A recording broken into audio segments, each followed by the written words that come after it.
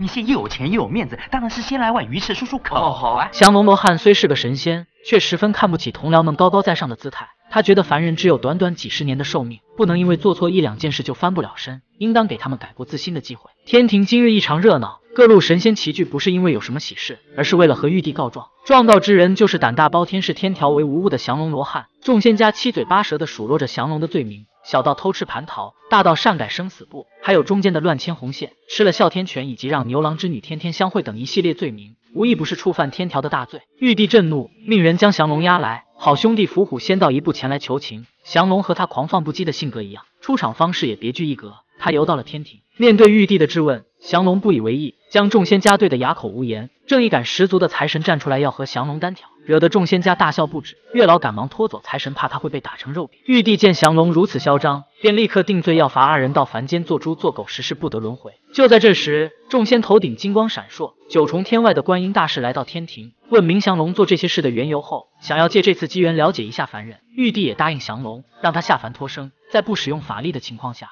用诚意感化注定做九世娼妓、九世乞丐以及九世恶人的凡人，让他们脱离命运做出改变。如能成功，则降龙跟众仙的恩怨一笔勾销。降龙被收回法力，准备前往凡间。观音大士告诉他，他在凡间轮回时曾留下一个金身，只要找到金身合二为一，不仅可以保肉身不灭，穿梭阴阳两界，还能助他重返天庭。除了这些，观音大士还送给降龙一把每日可以使用3次的心想事成扇，但这扇子局限性很强，不能改变生死，也不能改变人的意愿，只是一些障眼法罢了，应付凡人绰绰有余。观音大士离开后，降龙被值守的天兵一脚踹下了凡界，扇子却还留在伏虎手上。伏虎赶忙拉着来换班的另一个天兵麒麟怪一起下凡给降龙送扇子。李茂春夫妻来到寺庙，两人年近40却膝下无子，今日正赶上了降龙投胎的日子。夫妻俩终于得偿所愿，这一胎一怀就是18个月。降龙出生那天，家里长满了冬菇。伏虎和麒麟怪来到凡间，降龙已经长大成人，李茂春夫妻给他取名为李修远。二人想将扇子交给降龙，但肉体凡胎的降龙根本看不见他们。这时家里来了一老一少2个妇人借用厕所，伏虎看到即将生产的孕妇，便立刻决定当场投胎。麒麟怪则负责一口仙气将他吹大，把扇子交给降龙。一切按照计划进行，麒麟怪3口气就将襁褓中的小婴儿吹成了胡子拉碴的大汉。这种情况下，他很难不让人觉得是个妖怪。生下伏虎的老太吓得逃命，善良的李茂春夫妻收留了这个大孩子。麒麟怪吹大了伏虎的身体，他的智商却没跟上，整日穿着兜肚痴痴傻傻的跟在降龙身后。直到夜里乌云遮月，天庭监视变弱的时候，伏虎才能偷偷拿回一点法力清醒起来。但他清醒的时机不太对，嘴里说着只要被天雷击中天灵盖就能恢复记忆，却到处找不到降龙的身影。等降龙出现的时候，乌云散去，伏虎又变得痴傻起来。第二天，降龙带着伏虎到医馆，想问问大夫有没有治疯病的偏方。这时大街上一阵喧闹之声响起，几个小厮正抬着一张床在街上走，床上坐着一个美艳不可方物的女子，她是怡香院的织女，也是降龙此次的任务目标之一，九世娼妓小玉。男人们本着不看白不看的心思围观，女人们则大骂她伤风败俗。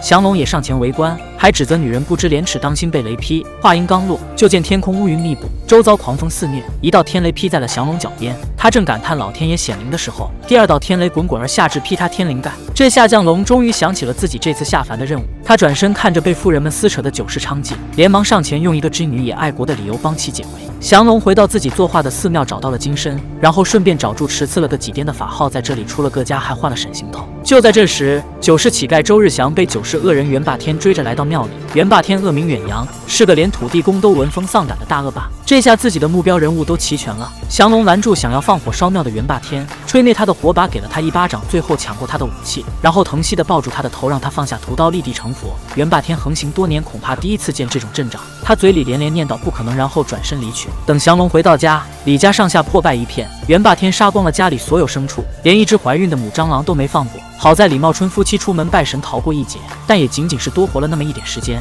两人就被降龙满嘴胡言乱语气得双双毙命。降龙收周日祥为徒，告诉他为人处事一定要有自尊，然后将一堆金子丢给周日祥，来到曾经将他赶出去的饭馆。降龙让周日祥点份鱼翅漱漱口，即使有了钱，周日祥却还是和扶不起的阿斗一样，只敢开口要个鸡屁股。被逼要了鱼翅后，还逃到店外翻起了垃圾桶。降龙无奈告诉周日祥自己其实是神仙，可以实现他的任何愿望。没想到周日祥是个烂泥扶不上墙的，愿望居然是到天庭乞讨。看来九世乞丐不是那么容易脱离老本行的。天庭发现伏虎私自下凡，便派了瘟神下界四处散播瘟疫，还要将死伤的人全都会算到伏虎头上。伏虎无奈只能先回天庭认错。瘟疫肆虐，几乎家家都有人去世。一个江湖骗子趁机四处敛财，他谎称只要献祭一个活人就可以平息瘟疫。于是怡香院的小玉很不幸成了那个被选中的人。不管出于搞业绩还是救人一命胜造7级浮屠的心理，降龙都出面略施小计救下了小玉，还劝他改个职业，比如卖豆腐。但没想到小玉脑回路清奇，他没有改职业，而是利用职业卖起了豆腐，生意还十分火爆。小玉对降龙也渐渐生出好感。在小玉的豆腐摊前，降龙无意中发现了改变周日祥的办法。原来周日祥的自尊心在小玉面前才会出现。为了让周日祥做出改变，降龙化身仙女教母，给了他黄金100两，还顺便来了个外貌大改造，嘱咐他在午夜时一定要离开，不然到时候黄金变狗屎，他身上的烂疮也会冒出来。周日祥到怡香院是来 PL 看的，此刻却和小玉磨起了豆子，两人一边喝豆浆一边聊天。至此九世娼妓和九世乞丐都逐渐做出了改变，只剩九世恶人还骄而不善。既然苦苦相劝袁霸天听不进去，降龙只能以暴制暴，两人在怡香院大打出手。但无论降龙说什么，袁霸天却始终冥顽不灵。原来他早已将良心出卖给了邪魔黑罗刹。午夜到了，周自祥变回了乞丐，降龙的法力消失。袁霸天来到小玉的屋子，周日祥为了救小玉被袁霸天杀害。他在死前的最后一刻找回了自尊，没了法力的降龙只能眼睁睁看着小玉被玷污。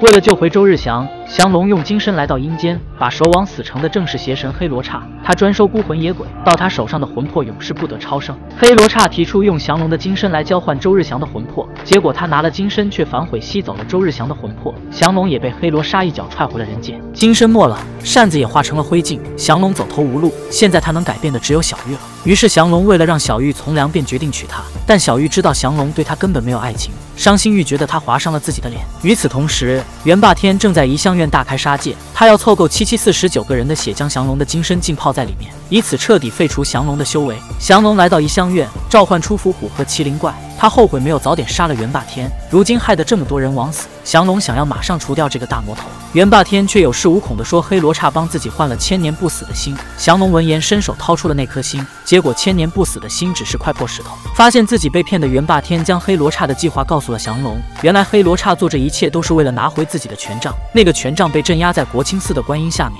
现在国清寺没了神力庇护，黑罗刹即将趁着今夜月食之阴的时候取回权杖。说完这些，袁霸天捏碎了那颗石头心脏，彻底痛改前非。罪魁祸首还没有摆平，降龙没有随着伏虎和麒麟怪回天庭，而是带着金身来到国清寺，挖出观音像下的权杖，把自己的金身磨成粉，在寺庙画满了符。月食已至，黑罗刹来到寺庙，轻易便冲破了符咒，追着降龙在大街小巷穿梭搞破坏。这一幕让人觉得需要一个奥特曼来救场。好在最后降龙和师傅互相配合，将一部分金身打入了黑罗刹体内，黑罗刹爆体而亡，降龙的肉身也化成了粉末。天庭，观音大士带众仙观看了任务目标的现状。小玉划伤自己的脸以后，真正从良，卖起了豆腐。周自祥投胎到了富人之家，袁霸天死前许愿不再做人，如今投胎成了一只猪，可以说无论何人还是恶人都不沾边了。这一切全都是降龙的功劳，他也得以重返仙界，还连升3级成为了降龙尊者。观音大士为他举办了隆重的加冕仪式。